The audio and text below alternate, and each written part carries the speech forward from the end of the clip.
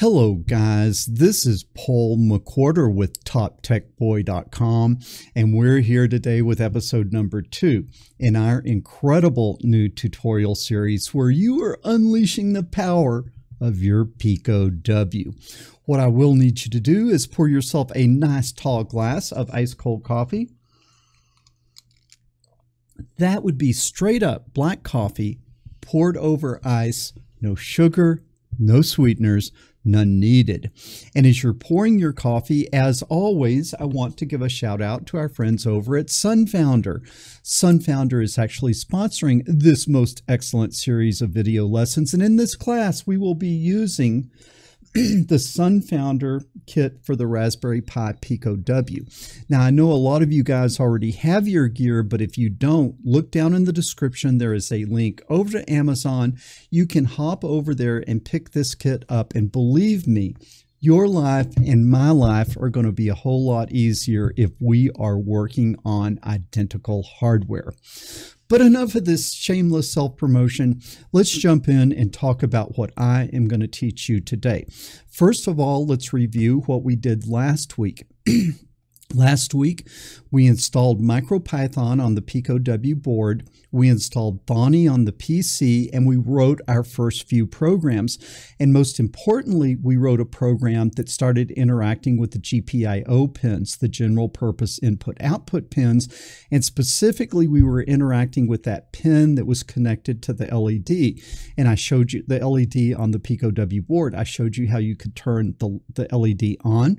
I showed you how you could turn the LED off, and then I gave you the homework assignment to write your own program from scratch and see how fast you could blink the LED and still perceive it as blinking. And then you were to leave a comment down below in that lesson about what the fastest speed was that you could do.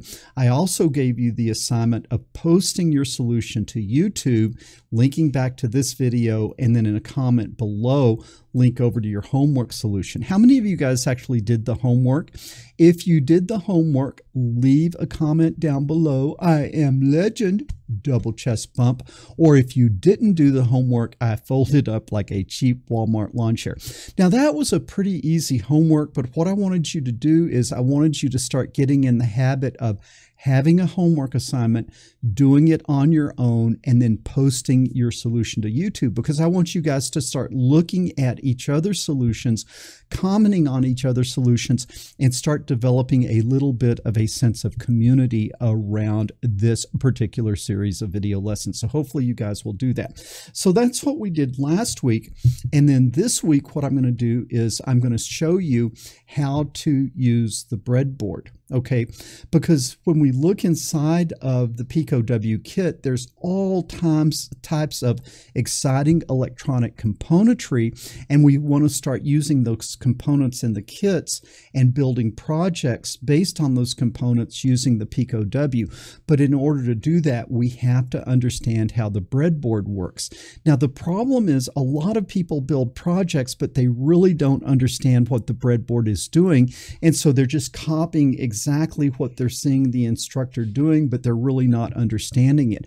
I want to take one lesson today and make sure that you understand how the breadboard works. And I'm going to do that by building a very simple circuit, which is an external LED. Okay, last week we blinked the internal, the onboard LED. This week, we're going to build a circuit on the breadboard, and that external LED we're going to blink, and then you are going to really understand how the breadboard works. Sound good? I hope it does. So let's see here. I am going to switch over to the sketchpad view here. Give me a second to get out of your way, and let's see. It should pop up here. It takes a second for the sketchpad to pop up, and I always a little bit panic hoping that it is really going to show up. But let's see. Let's say that what we want to do is we want to build an external circuit for an LED. And so if we're going to do that, the first thing we are going to need is we are going to need a power supply. So we are going to need a plus and a minus power supply. Now, in general, that plus or minus power supply, it could be a battery. It could be any type of different voltage supply. For us, what are we going to do? It's going to be one of the GPIO pins. One of those GPIO pins is going to provide the voltage that we need for our circuit. Now we're going to come from there, and then we're going to come to the LED. And this is the symbol for the LED. It looks like that. Now you notice that it's asymmetric. It's not the same if we mirrored imaged it. And what you have to see is this side that goes back to the plus, that is the long leg. That is the long leg of the LED. So if you look at your LEDs, you're going to see there's a long leg and a short leg. The long leg always points back to the positive. It always points back to the positive connection. Okay, now an LED is very unstable, so if you just apply a voltage to it, it's very likely that that voltage is going to run away, and then your LED will burn out. Okay, you'll let the smoke out, and the LED will not work without the smoke. And once you let the smoke out, it's very hard to get the smoke back in. So in order to not fry or smoke your LED, what you have to do is you have to put a current limiting resistor in, and that resistor will resist the flow of current, and it will prevent a runaway current condition, so you will never burn out your LED. So we're going to come down here, and we're going to put that LED in the circuit, and then we're going to go back to the negative connection. And typically for LEDs, you will use something like 220 ohms. Something like that. It's a small resistor, but it keeps you from burning out your LED. Now, if that one side is the long leg, then the other side is the what? The other side is the short leg. So we've got short leg here, and we've got long leg here. So this is the circuit that we want to build, and this is kind of a schematic. But now what we've got to do is we've got to take this kind of conceptual drawing, and we have to turn it into something physical. So I'm going to come over here, and let's see if we can grab a picture of the Raspberry Pi. And let me get it down here. Okay, and so this you can see done. That's good. You can see here we have our breadboard, which we're going to learn how to use today, and then we are going to plug our Pico W into it, and then we're going to hook up the circuit that I've shown up here. But really, before doing that, what we have to do is we have to learn how the PC board works. And so the breadboard works. And so let me come over here to this view of a breadboard, and this I think will really help you understand how it works. You can see the breadboard. If you look at a picture of it, you can think of it as a bunch of rows of holes, and a bunch of columns of holes. And this is the key to understanding the breadboard. The holes along columns are connected. Okay, the holes along columns are connected. Do you see this here? So this hole is connected to this, to this, to this, to this. Holes along rows are not connected. So if I put a component in this hole and this hole, it would not be connected. Those two components would not be connected. If I put a component here, a leg of a component here, and a leg of a different component here, those two legs would make a connection. Why? Because they are in a common column. Okay, now there's one little place that doesn't apply, and that is as we jump across the center trench, we break those connections. So this group of holes are all connected together. This group of holes are all connected together, but this group and this group are not connected. Why? Because you're jumping over the trench. So you see between here and here, you're not connected because you're jumping across a trench. Now there's one other thing that you have to know. The 2 rows on the top are special and the 2 rows on the bottom are special. And so this entire top row, all the holes are connected to each other. The second row, all of those holes are connected to each other. The bottom row, all of those holes are connected together. And the second to the bottom row, all of those holes are connected together. Now, what are those useful for? Those are useful in case you want to have like lots of different grounds that you need to connect to. You could connect, let's say, this top row to ground, and then every single hole on that top row is going to be ground. You could then connect the second row to 3.3 volts, and then every one of those holes is connected to 3.3 volts. So you can create what's called a ground rail or a voltage rail, and anytime you need a ground or a voltage, you can just go connect to those. Does that make sense? I hope it does. And you guys that are old pros at this, you know, be patient because you had to learn, and I want to make sure everybody gets the chance to learn this. Okay, so let's get back to specifically what we are trying to build here. So this is the circuit up here. This is the circuit that we are trying to build. And so let's start that what I am going to need is I am going to need to connect to a GPIO pin to provide this voltage. Okay, I'm going to need to connect to a GPIO pin to produce this voltage. And so therefore, what I need to do is I need to look at a pinout diagram for the Raspberry Pi Pico W. Now you see I have mine laid over. This one is up and down because it's a little bit easier to read. And you can see that you have 40 pins. Okay, you have 40 pins starting up here 1 through 20. And then you come, then this is pin 21 through 40. So you sort of go 1, 2, 3, 4, 5 down to 20, and then pin 21, and then up to pin 40.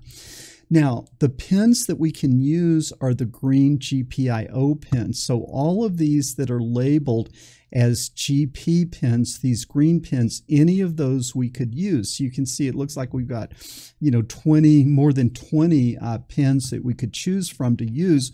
But I'm going to choose this one down here, which is physical. Let me turn that off so you can see it. Turn the title off for a second. So what I'm going to use is this physical pin 20, which is GPIO pin 15. Okay, now you've got to remember this, that this is GPIO pin 15, even though it is physically pin 20. So that's what we need to know. So I'm going to use this corner GPIO pin just because it's going to be a little bit easier to hook up if I use that one. Okay, so we'll come back over here. And now what I've got to do is I've kind of got to go from this up here, that it's a schematic, down to something down here. And how do I do that? Well, I've got to start with a GPIO pin, and I said I was going to do that pin 20. So I will come here and I will connect right here, and then I will come over some convenient distance, and I'm going to connect to this column. Okay, so that's just going to be a wire. Now, what is the next thing that I need? The next thing I need is the long leg of the LED. The long leg of the LED is going to connect to that. So because it's going to connect to it, it has to be in the same what? It's got to be in the same column. And so that is the long leg of the LED. And now I'll try to kind of draw the LED here. It looks something like this. And then next I have what? I have the short leg of the LED, and it's going to come and plug in here. Let me do that a little bit cleaner. Let's say that we would plug it in right here. Okay, so that is the short leg. So this is the long leg, and this is the short leg. Like that. Does that make sense? Now what do I need next? Now I need that 220 ohm resistor. That connects to what? It connects to the short leg. And so the short leg is here. I need to be in the same what? I need to be in the same column. And then I'm going to come over, and then here is going to be my resistor. And then I'm going to come here and just connect it. Let's say right like that. Okay, and now I'm all the way down to here. Now I have to go back and connect to what? I have to go back and connect to the negative or the ground. Well, I need to look and find where is a convenient ground. So we'll come back over here, and what you can see is, I will turn this off just for a second. You can see that if I am down here, pin 20 is the GPIO pin that I am using. And then if I skip one pin and then go to pin 18, I will be at a ground. So I need to skip one, go to 18, and then I will be at a ground. And so let's come over here, and now I will get another wire. And so I'm going to connect to that same column. All right, and now I'm going to run a wire all the way over here. And remember we skip one, and then this pin should be a ground, and then I come up and I'm going to hook that up like that. Okay. So this picture is a physical implementation of this schematic up here. Does that make sense? So that is what we are going to need to build. Now, I kind of drew it out for you step by step there so that you could sort of see it come together, but then this is a nicer picture of what we just did. Okay, this is a nicer schematic of what we just did. And so what our job is now, our job is to come in and to build this. So what are we going to need? We're going to need to get out our Sunfounder kit. And we're going to need to find some of these components. So let me come over here where you can see this. And so I'll open the kit up. And the first thing we are going to need is the breadboard. And for me, it's up on this top level, and it's kind of underneath that little remote thing. And there is the breadboard. Okay, now we are going to need an LED. And what I need you to do is get a red LED. Why a red LED? Because the blue and the green LEDs are for special occasion only. And so today we are using a red LED. So I've got the red LED there. That's good. And then what do we need? We need a 220 ohm resistors. Well, this blue packet here, these are your resistors. And you need the one that is labeled 220R. That's 220 resistance, or 220 ohms. And so I find a nice big pack of them here, 220 ohms, and I need exactly one of them. So I'll come over here, and you just sort of pull it out of the tape, and then pull it out of the tape, and you put that over there. And now we're going to be very good about putting things back together neatly so that we keep our kit neat, like that.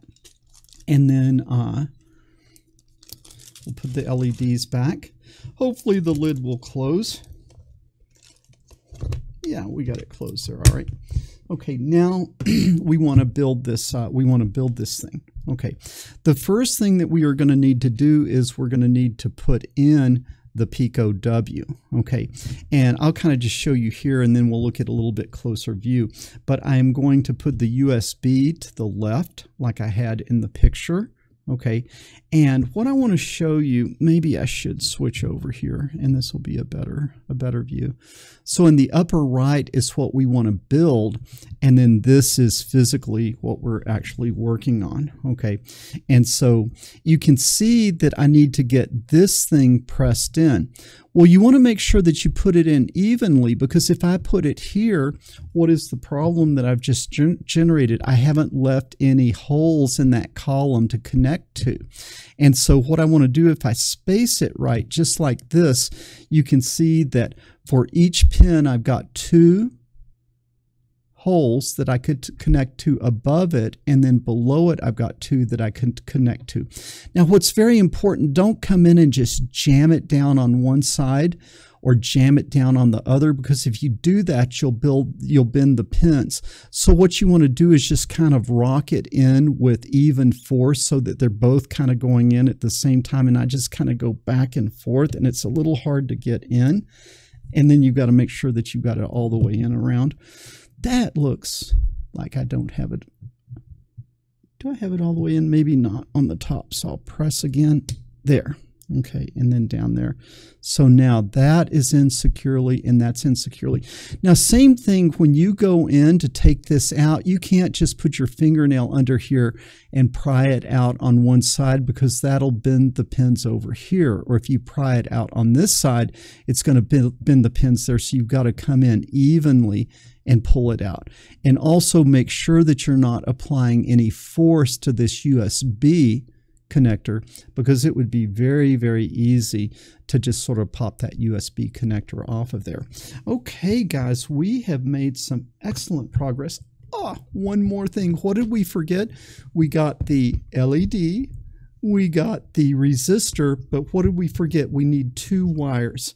And so let's come back over here and let's go get those 2 wires. I'll show you that there's some really nice little jumper wires in the kit. Wow, I just get excited every time I open this kit up and just look at all these fun, exciting components. And I know that we are going to have a lot of fun together as we work our ways through these components. But you see this box of wires? So I'm going to open that up.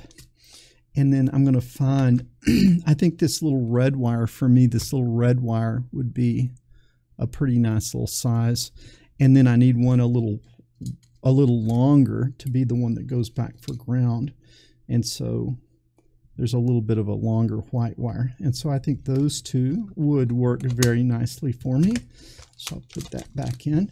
Now the real test is, can I get the lid back on without using words that I shouldn't use? But yeah, okay, that's still pretty good. It's just so magical how they get these things in here, and it's not so easy to get them all to fit back in. Okay, so let's come over here. And so what's the next thing I need? I need that wire that is coming from the GPIO pin, that GPIO pin 15, which is physical pin 20. And so what I want you to see is that I'm going to come in to that corner. Okay, are you seeing that? That corner. And then I'm just going to press it in, so now I'm hooked up to that GPIO pin. Now you let the other end come where it just sort of naturally wants to be. And so I think that naturally wants to be right about there. And so boom, I got it pressed in, and I kind of dropped one down, so I want it to come straight across like that. Okay, so I've made the connection to the pin 20, which is GPIO. And understand that this 20 here, you ignore that this, what I'm looking at is pin 20 on the board. Okay, so now what I'm going to do is I'm going to put the LED in. Now the LED goes to which leg? Remember, it is the long leg. So we look at the LED, there's a long and a short leg. So we are going to go the long leg like that, always goes back towards the voltage supply. So that's in. And now we're ready to put our 220 ohm resistor in. And what I like to do is kind of carefully bend that to a 90-degree angle, and then carefully bend this to a 90-degree angle, like that. Okay. And now this is going to go in right to the next one over. Right there. Right? Wrong! Adjacent rows are not connected together. You have to be in the same column. Okay, you got to be in the same column. And so let's get that in. That went in nicely. And then where does this one just naturally want to go in? Right about there. Okay, and now is where we really hope that our white wire is long enough. But the white wire is going to go to ground. Sorry. Okay, so the white wire is going to go to ground. Remember, we had pin 20, and then we skip one pin, and then we go to the next one, which would be right here. And that, my friend, should be a ground. That should be a ground, just like that. Now I'm going to try to bend this neatly. And so I need to just give a little bit of a bend here, I think, like that. And now I should be able to come into that other leg of the resistor which is right there. And get that. Trying to keep it in your view. My builds are a little hard because I'm having to both keep it in my view and keep it where you can see it good. Okay, so you see those are in the same column. And so I think that is all hooked up well. And so now the next thing that we are going to do is I think that we can come in and we can just power this thing up. Now the program might be in there. We might still have the program in there from last week. And so this thing might do a little something here when we plug it in, if that program is still in from last week. But otherwise, it should just power up. So let's see if we can get this in. Okay, there it is. Okay, so that is connected up, and now we are ready to what? We are ready to see if we can program this thing. So what I'm going to do is I'm going to come in and I'm going to fire up Thonny like that. Okay.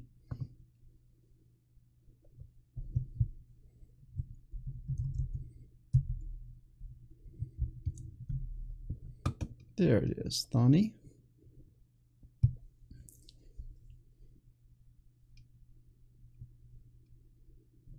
Okay, finally. Scaring me a little bit there that I was having trouble getting it. Okay. Let's see if you can see this. Let me, I'm going to try to make that font a little bit larger just to make sure that it's easy for you to see. And let's see, editor, themes and font, editor font. Let's make it like a 26 and a 26. Okay, now I think that you ought to be able to, see that okay. And so now what we want to do is we want to write a program. We want to write a program that will turn this external LED on and off.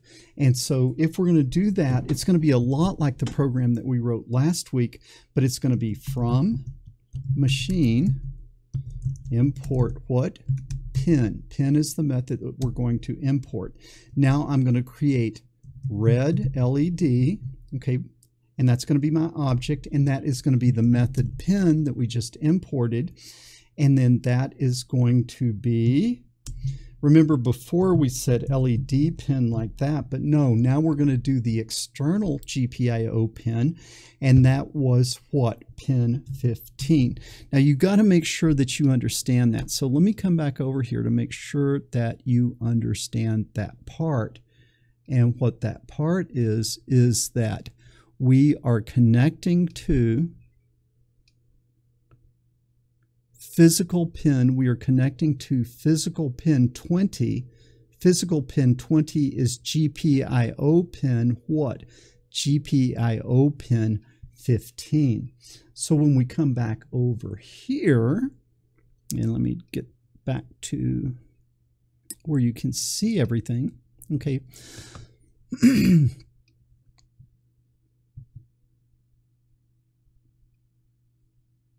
I think you can see that. So it's 15, pin 15 that we're going to do. And then what are we going to do? We're going to say that it is a pin dot out all uppercase like that. So red LED is pin 15. It's an output. Now what I want to do is let's just see if we can turn it on. How would we do that? LED dot value, and let's make it a 1. All right. So now hold your breath. LED, not LED. Doesn't count.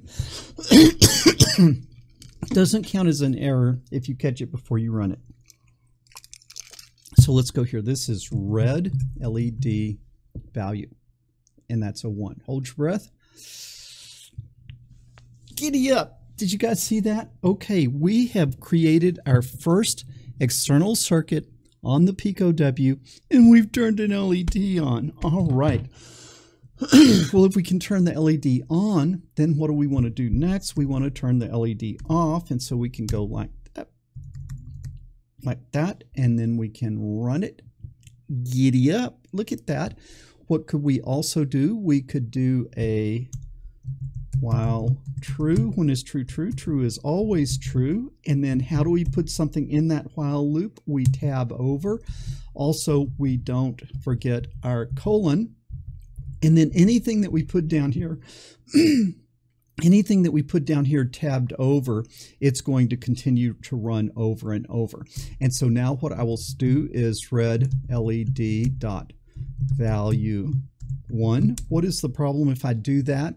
It's going to run too quickly. So I need to say from time import sleep. And then here I am going to say sleep 1. And then here I'm going to say sleep 2. And then if I run this, it should blink. Giddy up, look at that. All right, guys, we are really making great progress. Okay, so we have learned how to interact with our GPIO pins. We've learned about the breadboard, and we have in fact written our very first program that controls an external component. Now, like I say, when you look inside of this, there is just some incredible richness of componentry. And as we go through this class, we're going to be using more and more and more incredible components. But it's all going to kind of go by the game plan that we did today. We kind of draw up a schematic, then we hook it up on the breadboard, and then we program it up. Okay, guys, I need to give you a homework assignment for next week.